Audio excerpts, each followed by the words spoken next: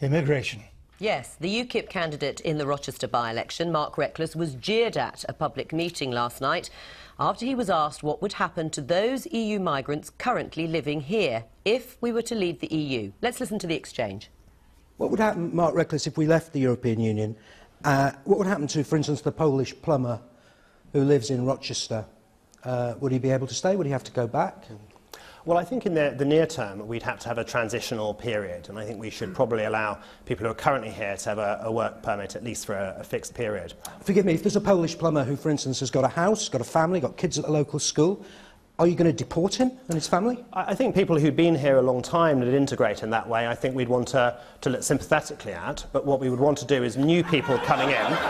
What does that mean? What we would like to do is new people... Are we going to say that they need to go back as well? Mark Hanson. What we would want to do is to look at new people coming in and apply a consistent Australian-style point system, and the same to people coming from Europe as we do to those coming from, say, the Commonwealth, from Australia, Africa, India, the Caribbean. We shouldn't have a discriminatory system which favours Europeans against people from outside. Well, Mr Reckless has come under fire, with some claiming that he was suggesting that EU nationals currently living here might have to return home if we leave the EU. He's since clarified his comments, and here's what he told the BBC this morning.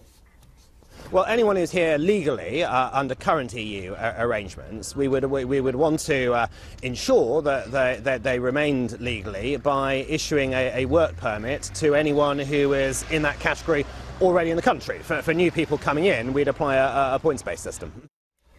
Well, let's just get some further clarification on this. UKIP spokesman on migration, Stephen Woolfe, he joins us now from Brussels. Mr Woolfe, welcome to the Daily Politics. Can you just clarify, what would the status of EU citizens living in this country, what would their status be if we left the EU?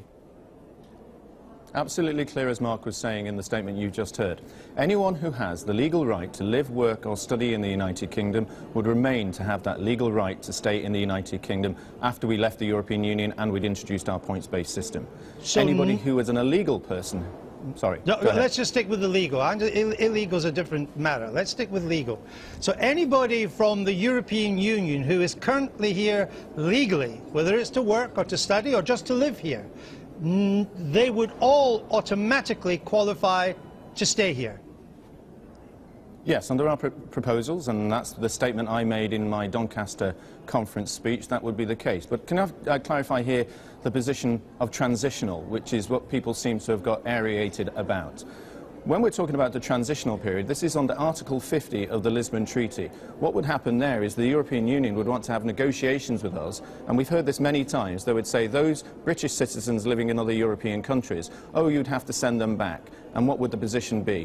Where we're saying is we would argue that those who live in European countries and those who are Europeans living in Britain should be looked favourably to stay in the countries that they are. That is our position. We cannot obviously take the position of the European Union if they say they want to have people deported. That is not the way that we would look at things. I understand, but for clarification, I'd just like to take this step by step.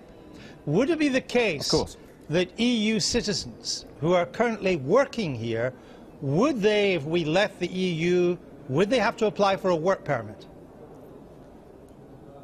If they left the EU and decided to go and work in a different country like the United States or China or Australia? No. Let me ask the question again.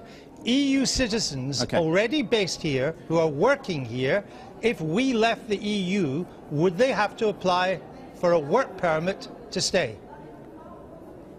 No, they wouldn't have to apply for a work permit to stay. I've just made that absolutely clear. Those who have a legal right to be here. But what we would have to deal with, unfortunately, is what would happen with the negotiations with Europe. How would they want to treat the status of those people living here?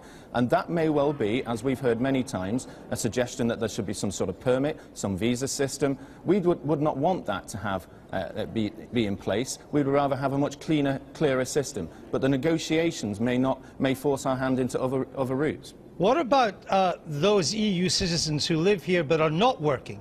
Would they be allowed to continue to live here?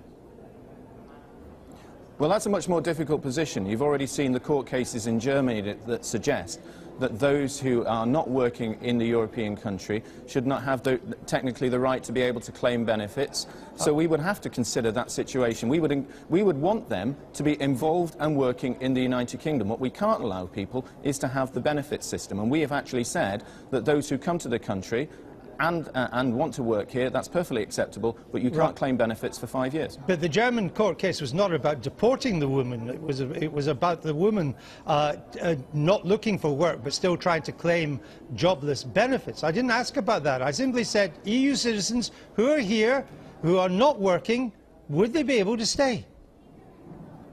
Well, there's lots of circumstances there, Andrew, as you know. For example, you might have somebody who is working, and well, let's just take this step by step as you're suggesting. For example, what about someone who is working here, contributing to society, paying their tax, and is married, and his wife isn't working? We're certainly not going to deport his wife for doing that. So you've got to recognise there is a humanity element in this, and so we're not going to be there sitting down saying, oh, we're going to deport this Tom, Dick or Harry to do so. It's not going to happen. We will have a situation where those who are living and working here have the opportunity. Those who are on benefits may be on benefits for different reasons. They may be sick, they may be ill, they may be married. We'll have to look at those circumstances, but the intention, just look at the intention is not to change things for those who are currently living here. And what would be the basis of people coming in after? If we left the EU, what would be the basis of anybody coming in here? Because those countries that have associate status, for example, Switzerland, are pretty much have to have the same immigration rules as members of the EU.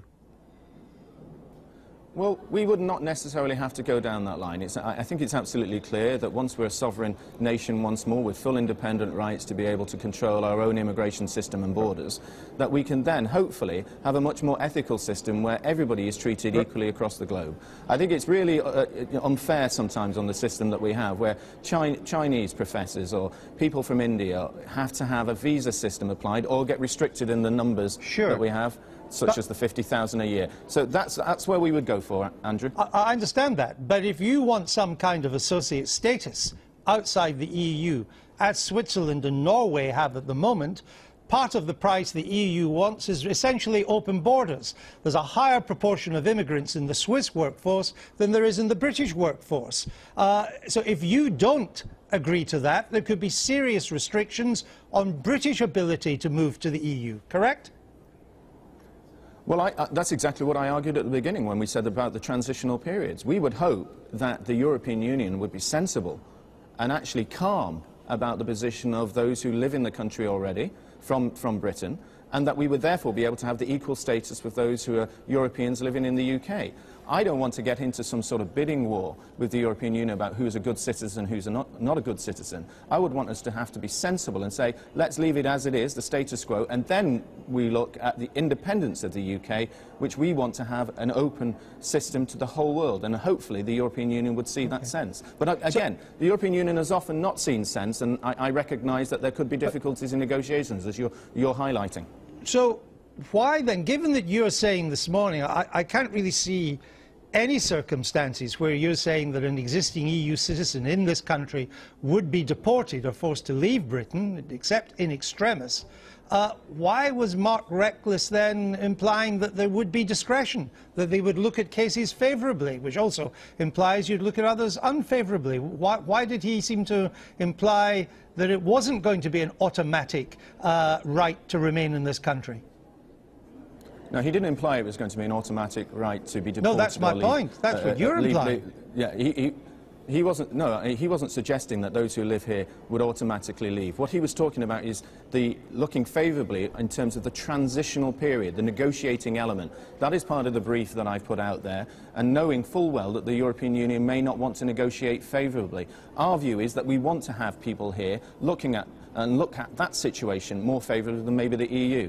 So that is part of the 4 stages of the policy. Legal people can stay, illegal people can go, points-based system, and that we would argue for favourable status during the negotiation period with the European Union. Just one final question, Mr. Woolfe, because I'm not quite sure what you're saying here. Yeah.